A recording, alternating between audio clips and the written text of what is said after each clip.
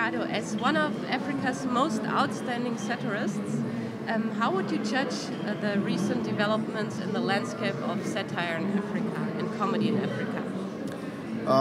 It has been growing.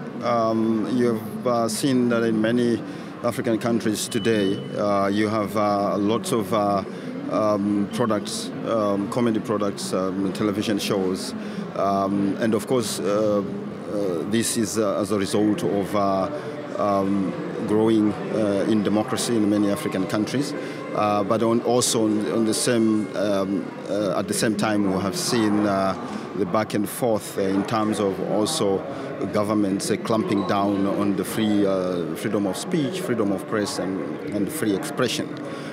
So you've had rather parallels in terms of the growing of the comedy industry, the satire, and the free expression, but at the same time you've had government trying to clamp down on that growth. And how is satire today different from satire maybe 15 years ago? Well, what you have today is more, there is more space, and that means that there is more, there are more comedians, there are more satirists, there are more cartoonists, there are more people in the media industry, and that has considerably increased the freedom of space as opposed to probably 15, 20 years ago.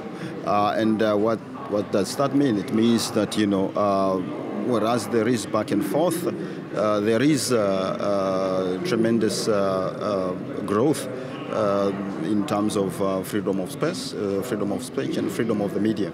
The internet and new technologies have added up its weight to that, and so today you have a lot of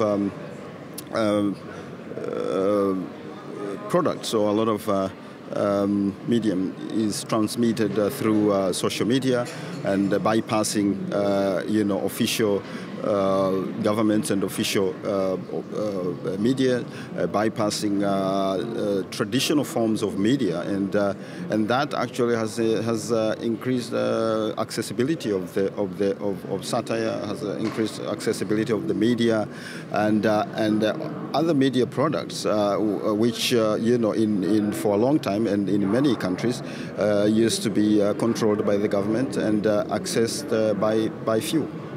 And you already talked about the contrast between, on the one side, growing spaces for satire, on the other side, closing spaces or shrinking spaces of freedom of expression. How's the situation in Kenya and in East Africa in general? And well, in Kenya, and we have seen that tremendous growth in terms of freedom of the press, and but also we have seen also in the recent years, you know, we have seen the government clamping down on that, the government trying to claw back to the old ways, and that is always something we have to guard against. Because you know, the gains that Kenya has made must be protected. Kenya has been a leading player in the media industry, and that's is very important, you know, in the region, because you know, other countries in the region look up at Kenya as an example, not only in the region but also in Africa. And so, for that matter, you know, the freedom of press must be protected by all means. And I believe that there will always be efforts by the government to claw back some of these gains. But as I said, it's important that we protect these gains. Okay, thank you. Thank you.